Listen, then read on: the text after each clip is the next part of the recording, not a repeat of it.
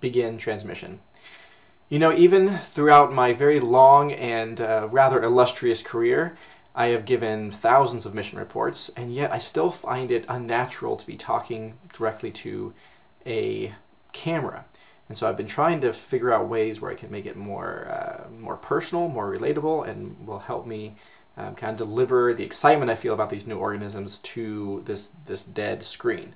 So on board we have a few people who are quite creative, two in particular, an older one and a younger one. And so what I had them do was draw me a picture of a person that I could then post right behind the camera so I can look at that person instead of just looking at this blank screen and imagining beautiful faces. So the older one created this guy here. This is Josh, and he will be my audience. The younger one created this one here. Like this. We got eyes. He even drew a nice little beard and a mustache. This one's Josh. This one's Alfredo, and these will be my audience members. So I will just put them on the screen right here. Make sure everything's still all visible. And now I can tell Josh about my day.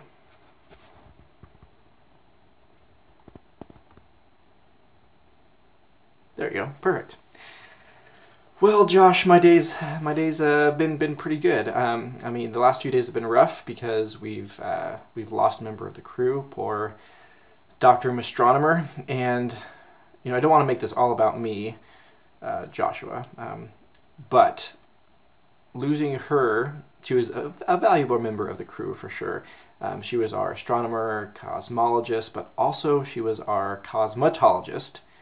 And without her around, there is now no one who will cut our hair.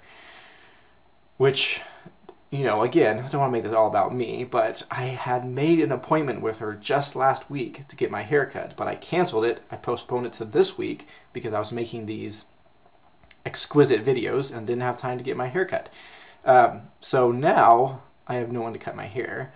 I don't know how long it will be before I can get my hair cut. So there may be dark days ahead. I may have to cut my hair myself, or it just might keep growing longer and longer and longer. We'll see. But that's something I'm struggling with now is not having someone to cut my hair. I appreciate you taking the time to listen to me, Josh. You are a good listener. Secondly, I wanted to mention no, that was the second thing. Two things, yeah. New face that I can watch, and who will a very attentive student. Did you have a question? I thought I saw it. You raised your hand. Yeah, it's fine. Yeah. So we got a new face, and I'm struggling with my hair. But that's what's new in my life for today. What we're going to talk about today are three new organisms that we've discovered, three quite interesting organisms, only one of which is a parasite, but the parasite is quite gruesome, as you should expect by now, although it doesn't infect humans. So we didn't find this parasite in any member of the crew. Rather, we were collecting some of these arthropod-like creatures, these ones with these hard armor plates around their insides. And one of them, one of the members of the crew, rhymes with Bave. He got frightened because it had too many legs and too many eyes, according to him, so he sprayed it with a toxic chemical. And when he sprayed this poor little creature with a toxic chemical, it died, but one thing emerged from the wrecked body of this poor creature was as follows. This squirmy, wormy thing emerged from the dead corpse of its host. So humans are not the only thing that is infected by parasites, and in fact some of the worst parasites attack organisms that are much smaller than us, and proportionately are almost as the parasites are almost as large as their hosts. So we went out and collected a whole lot of these arthropods, and we put them in water.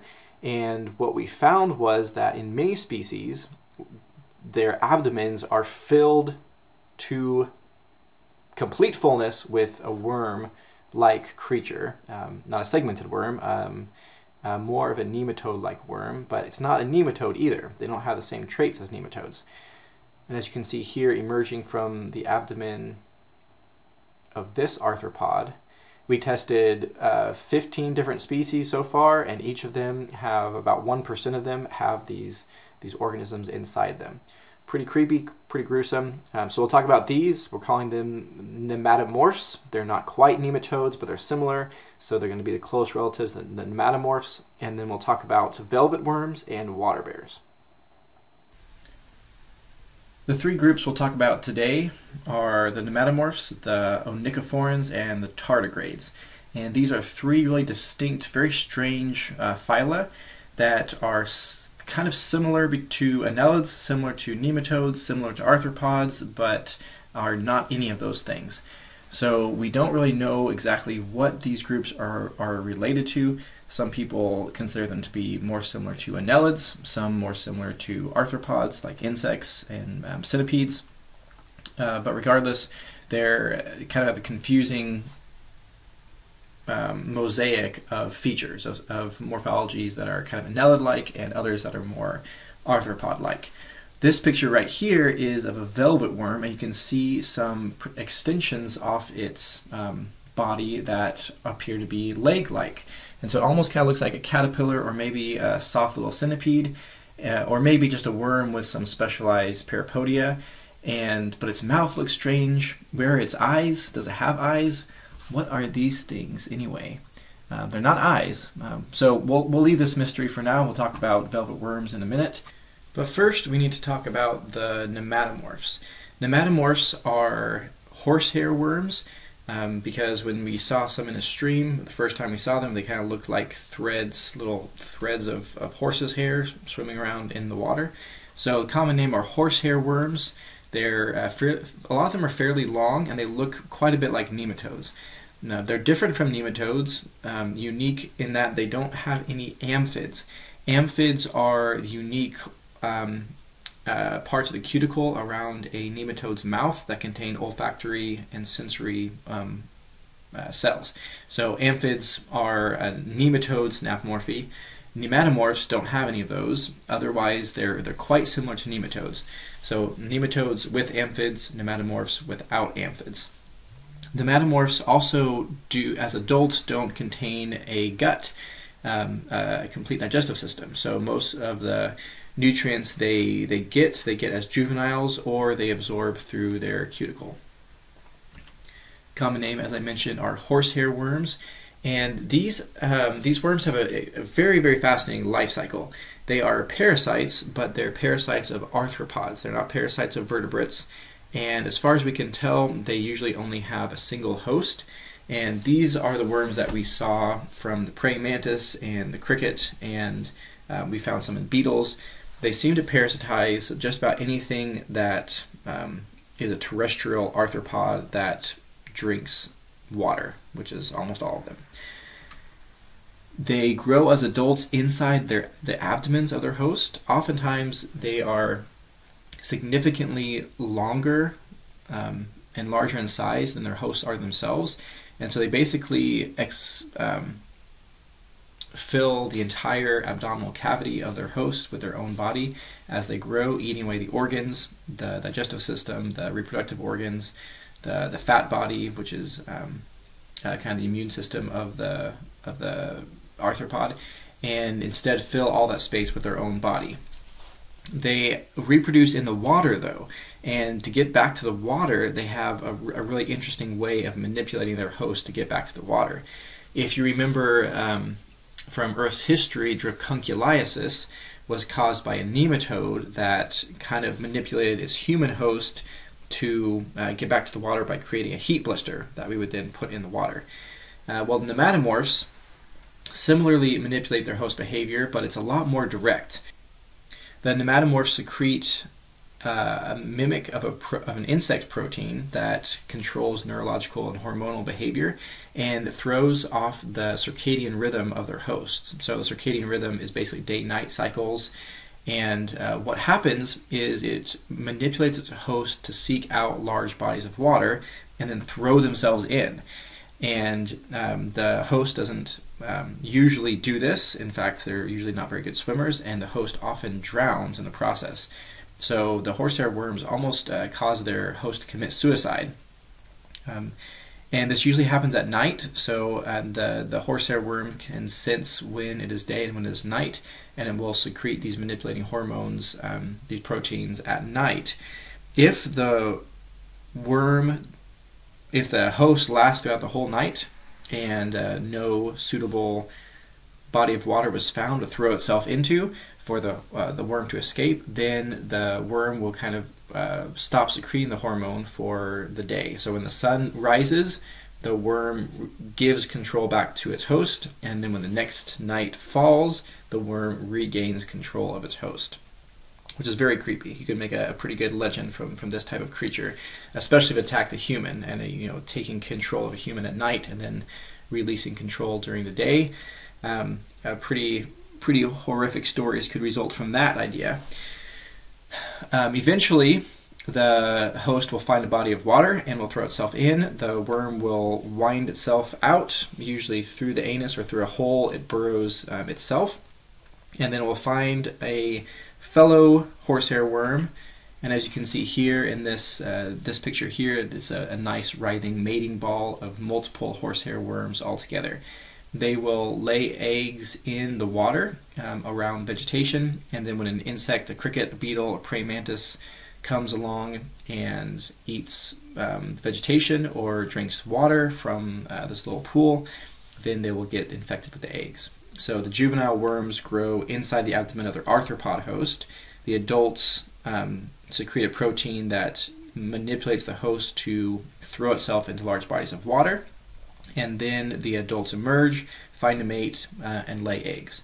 So that's the general life cycle of nematomorph horsehair worms. The representative genus of phylum Nematomorph that you should know is Gordius.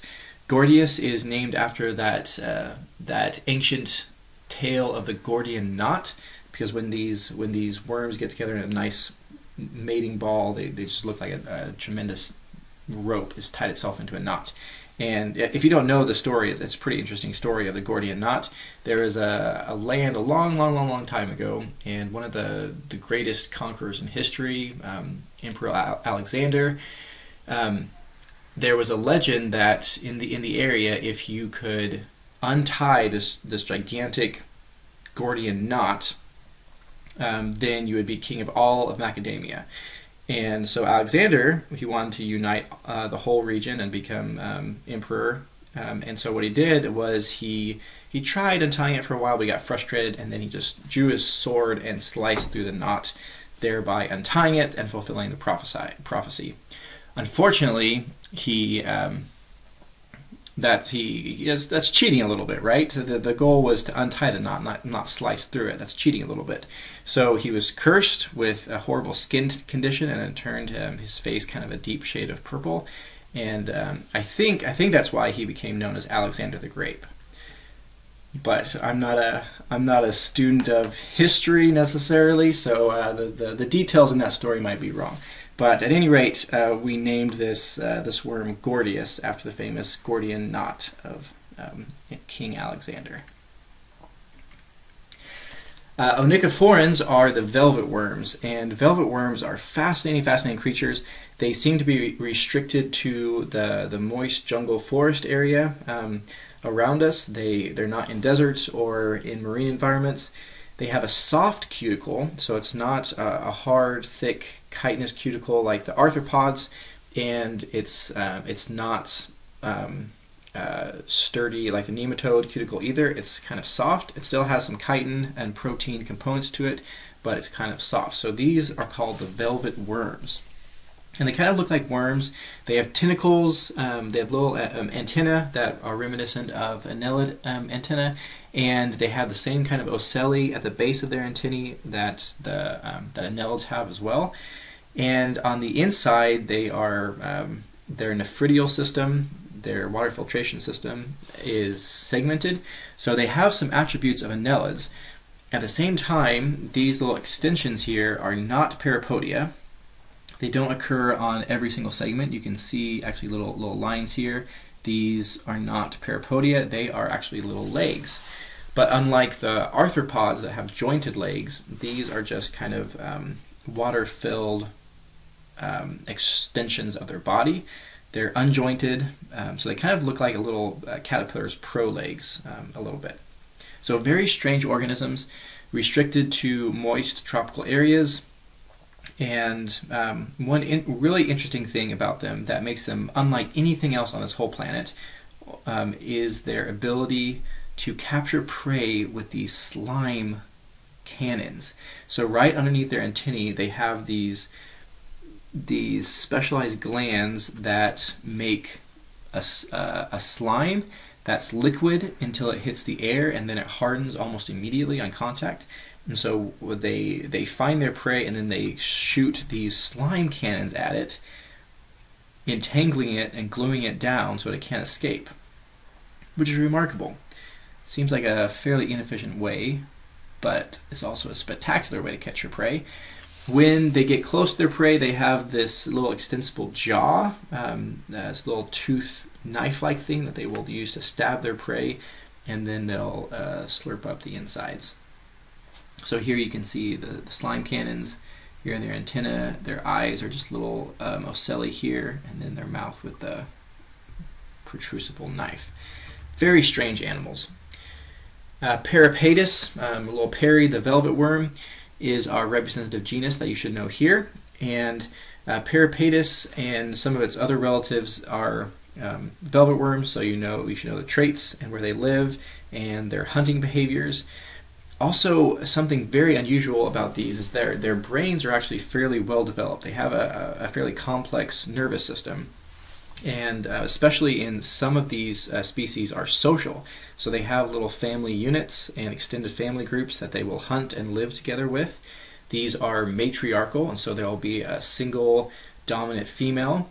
And if you know the mythological creatures lions, lions kind of hunt in the same way, at least that's the rumor.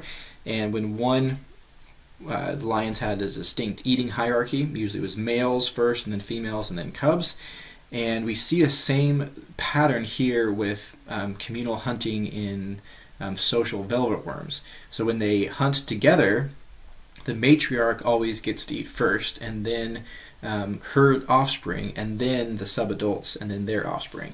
And there's a distinct hierarchy. And if you cross that, if someone who's not supposed to eat eats, then they get attacked by the others, especially the dominant matriarch.